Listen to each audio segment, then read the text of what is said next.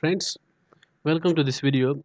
Here I'm going to explain you how you can get back your run box in the Windows 10. So in the earlier versions of the Windows, we had got a run box. As we click on the start button, there used to be that run box.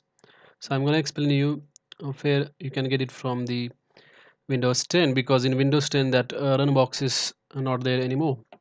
So for that, what you have to do is click on the start and then just scroll down, and then you will find Windows system over there. Just expand that, and there you will find that run command. So what you have to do is you can directly click on that one, and then that run box comes. So when you execute the command, that particular run box is disappears. So if you want to like add it into your taskbar, what you can do is just go to that particular command and right click on that, and then you can click on pin to start, or you can also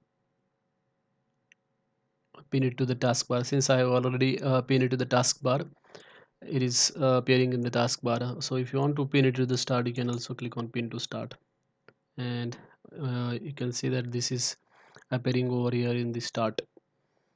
So that is how you can add the run box in your Windows 10. Thank you for watching this video.